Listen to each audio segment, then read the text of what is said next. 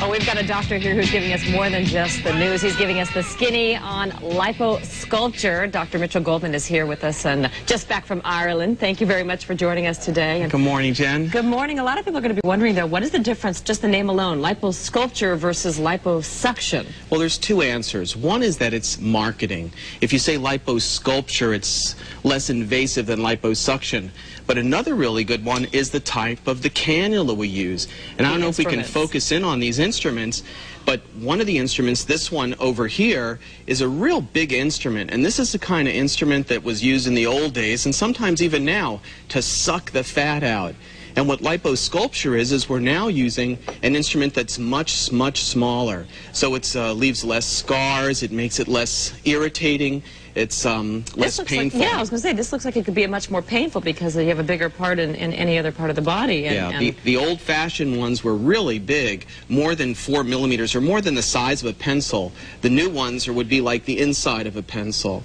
So it's a way of sculpting more than sucking. So the percentage of redos is a lot less then? Well, that and the percentage of patients that don't like it is a lot less. But the most important thing is now when we do the liposculpture technique, you can have it done on a Friday and be back to work on a Monday, full exercising a week later. So it's much different than the old days when you were out for almost a month, you know, before you started feeling really good. And because it's smaller, you can go into all sorts of different crevices better than you would with a larger instrument. Yes, you know, you can treat people that are overweight, but I also treated a woman who, I won't say her name, but she was voted best body in Los Angeles 3 years in a row. And I would treat just little teeny areas because she was obsessed. She was a body double in Hollywood. And so you can treat even the smallest areas and really sculpt it beautifully.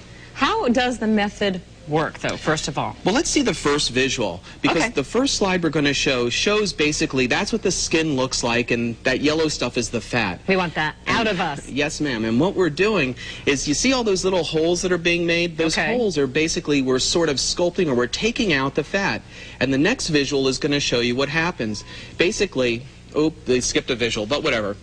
This is really what happens. It's where you're basically taking someone and you see the before on one side in the white panties and then the after on the other side. And you can see we've sculpted her outer and inner thighs.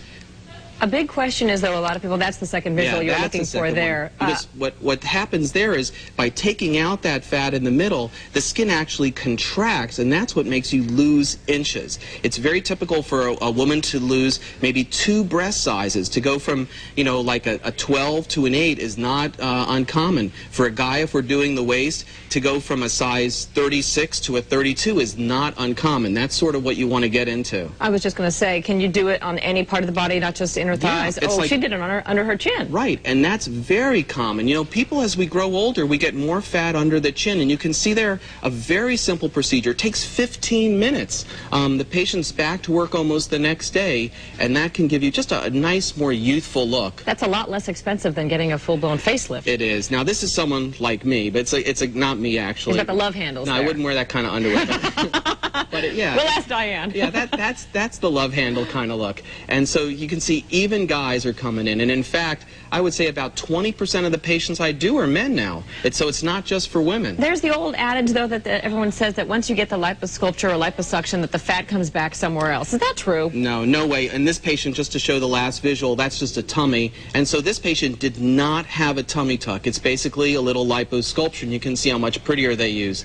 But to answer your question, if I take the fat out of one area of the body and you like eat 10 cheesecakes or a lot of food or just go to McDonald's, you're not going to grow a hump on your back with more fat or get fat coming out of your cheek. It basically redistributes around your whole body.